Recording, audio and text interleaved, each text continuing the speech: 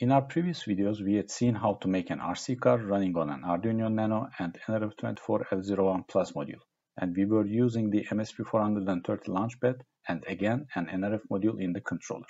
We had also seen some outdoor action of our car as well. However, our controller was very messy and it was really hard to handle and control. That's why I decided to design and order a PCB that I could mount on the MSP430 Launchpad. In order to design the PCB, there were several tools to be used such as EasyEDA and KiCad. Since EasyEDA seemed kind of easier for me, I decided to use it and design my board.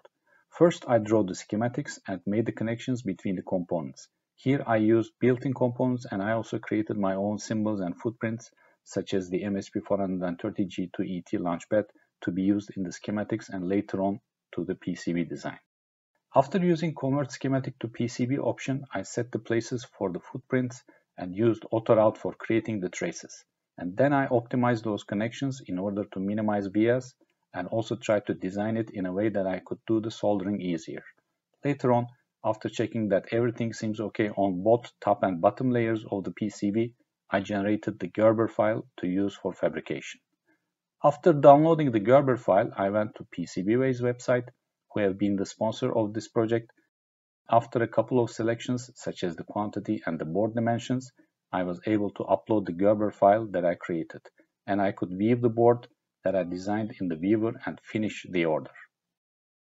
After a couple of days, my package arrived and it was really exciting to open it and see my design realized as a PCB. I had received 5 boards which were really in high quality, as you can see here.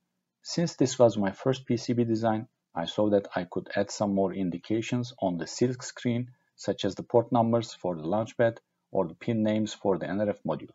However, these were not important since it would not affect the operation of the board. Here you can see the components that we need to solder on our PCB in order to use it as a wireless controller. Here on the left side, we are going to be soldering 5-pin male header, which is 90 degrees, in order to mount our 2-axis analog joystick.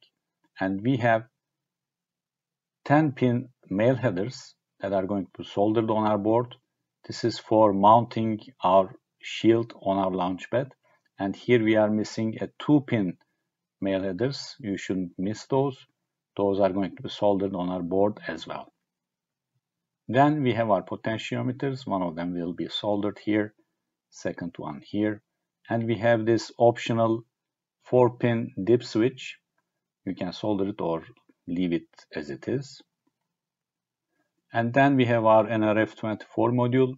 You can solder it directly on the board, but I don't recommend it. So that's why we will use 2 4-pin female headers in order to mount our nRF24 module on them. And finally, we have our electrolytic capacitor. It's either 10 microfarad or 100 microfarads. I used 100 microfarads to be soldered on our board. In this section, you can see my terrible soldering skills. Don't worry, I won't include the whole session. It will really take a long time, even in time-lapse mode. Here you can see the board after soldering. Now we need to mount the 2 necessary components, the analog joystick and the nRF24L01 Plus module. It's really good to have them inserted on the female headers instead of soldering on the board, since if any of these components is broken or malfunctioning, you can easily insert a new one. Now we can mount our RC shield to the female pin header side of the MSP430 Launchpad as seen in this picture. And after mounting it on the Launchpad, we can connect it to a power bank and control our RC car. You can see our car in action as we are controlling it with our shield. Here you will see that since I broke the servo on the back of the car, I can only demonstrate the servo movement at the front side of it. I had used this one to mount an onboard camera. You can see it in the RC car and CATS video. This was the end of the video. If you enjoyed it, please click on the like button and consider subscribing to my channel for similar content.